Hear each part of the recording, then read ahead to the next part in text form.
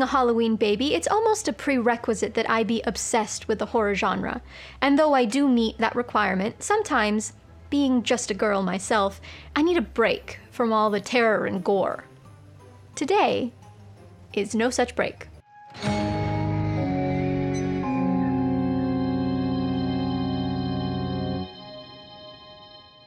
Hello everyone and welcome back to the Neverland Book Club, and happy Halloween, of course! Today I'd like to discuss a few authors of the horror and thriller genre that are a bit more contemporary. Because, of course, we have our Alice Rices, our Margaret Atwoods, our James Pattersons, our Dean Koontz, and I can't leave out the king himself, Stephen King. We all know those names well enough by now. I want to discuss authors I've mentioned here before or have recently had the privilege of reading, along with a few recommendations for each. Let's start with none other than Alice Feeney.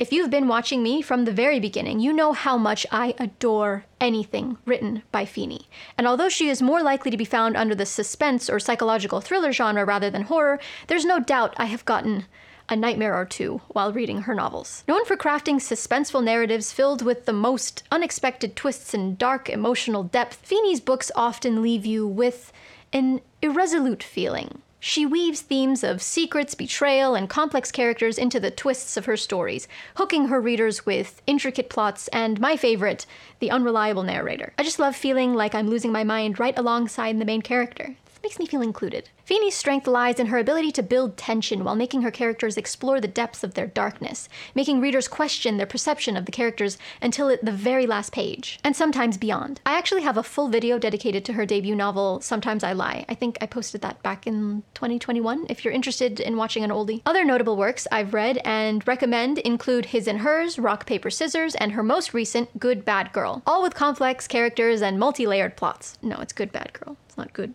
Bad, Good Girl? No. Next, we'll discuss a little genre I like to call whimsy horror, with an author I've only recently found and have been reading nonstop. T. Kingfisher, a pseudonym for the genius behind the name Ursula Vernon. Vernon initially gained recognition as a children's author and illustrator, but branched out into adult fiction under this pseudonym. She's categorized under genres such as fantasy, horror, and even some fairy tale retellings, if I'm not mistaken. With a unique blend of humor, heart, romance, and dark magical elements, I describe T. Kingfisher as a master of whimsy. Her stories revolve around characters not normally seen in the spotlight. We have enough novels surrounding illiterate 19-year-old conventionally thin and beautiful outspoken women. Kingfisher gives us a cast of characters in each one of her books that just about anyone can relate to, not to mention the character development alongside each description. We find her main characters and even side characters end the story doing things they wouldn't have had the strength to accomplish on the first page. And I love to see that. The few titles I've read so far and highly recommend include A Sorceress Comes to Call, which I included in my summer wrap-up, honorable mentions, A House with Good Bones, that was a fun one, and Paladin's Grace, which is more of a romance with magical elements, given the title. I remember reading the very first page of A Sorceress Comes to Call and knowing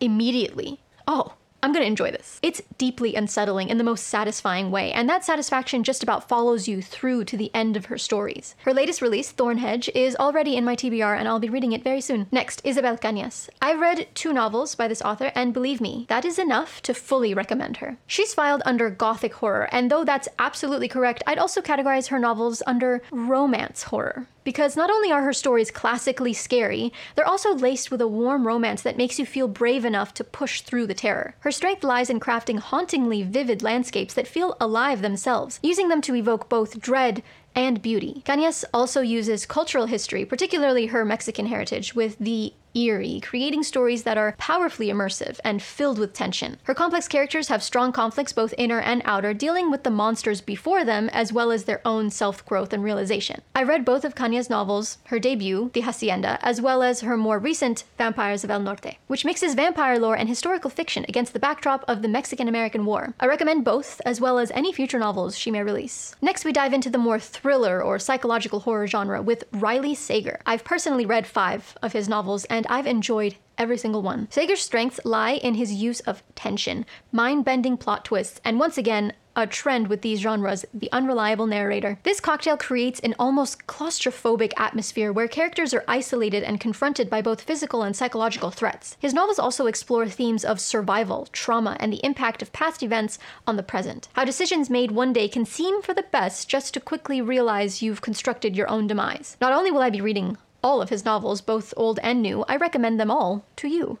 And that rhymed. so you know it's true. We have Middle of the Night, The House Across the Lake, Lock Every Door, Final Girls, and The Only One Left, just to name a few. Alright, now a few different authors are pretty tied up for the 5th spot on this little list. I'll be mentioning them all, but there's one in particular that stands out amongst the rest, and that's Alex Michaelids, this one. I've read 2 out of his 3 released novels, and have the 3rd on my TBR shelf. It's right here. My favorite of which being The Silent Patient. Now, I understand why this title went a little viral a few years back. Its slow burn tension and crazy plot twist that was just shy of predictable made for an immersive, unnerving atmosphere which mirrors his character's internal struggles. Holding a degree in psychotherapy, he uses elements of dramatic irony well, playing with the trust of his readers, making them second guess what they think they know about the story as it progresses. I have yet to read his 3rd book, Fury, but have every intention to enjoy it just as much as I had the others. Okay, next we have 2 authors I'll put on the same tier since they give off the same vibes in their novels, and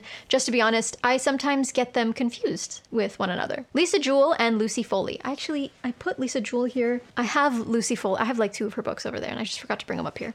Known for their work in psychological thrillers and suspense fiction, both authors create tense, character-driven stories with notable hooks, well-timed twists, and dark and intricate plot lines. Jewell gravitates more towards domestic suspense, exploring family dynamics and hidden secrets, while Foley specializes in locked room mysteries and atmospheric thrillers with a cast of suspicious characters. I recommend any of their novels if you're looking for a quick suspense fix. Then She Was Gone by Jewell and The Guest List by Foley. Those were my 2 favorites of the 2. I believe I've mentioned both in past videos. Okay, the final name on my list is someone that is not known for horror or suspense or thriller or anything of this nature, but they give me the creeps when I read their novels anyway. Haruki Murakami. I've had nightmares. I've gotten the spooks, and it's all been in good Murakami fun. He has a way of being both charming and creepy at the same time. And though you wouldn't expect to slowly erupt in gooseflesh while reading one of Murakami's novels, I find myself rubbing my arms quite frequently. Some notable novels that I remember giving me the real creeps include 1Q84, A Wild Sheep Chase, The Wind-Up Bird Chronicles, and the one that gave me the most spooks for some reason, Killing Commendator. It gives me trouble every time. But as you know, I recommend all of Murakami's novels. He's a favorite here. We know that. Alright, those are all the authors and titles I'll speak on today, though there are so many others in the classic section I could have brought up. And yes, I realize the majority of what was discussed is mostly under the thriller or suspense genres. I know horror is a different ballgame. Oh my god. And this was enlightening to me as well, finding out I don't read nearly as much horror as I thought I did. Being my favorite genre and all, you'd think there'd be more. All those romance novels on my shelf say otherwise, but that's neither here nor there. Okay, we're not talking about that. Something I intend to work on in 2025 is getting more horror on these shelves. Thank you all so much for watching. Please like this video if you liked it and subscribe for more. Today's shout out goes to John Smith with your 1-word comments or just emoji comments I sometimes like to decipher. I want to know what you mean. Like, what does the dress mean? Did you like my outfit? I don't know. Thank you for this constant engagement as well as your occasional compliments. I appreciate you. Alright, I'm off to go max out my Libby loans on Briley Sager and T. Kingfisher to meet my reading goal for the year. Stay lost. Keep reading. Happy Halloween! Oh, goodbye!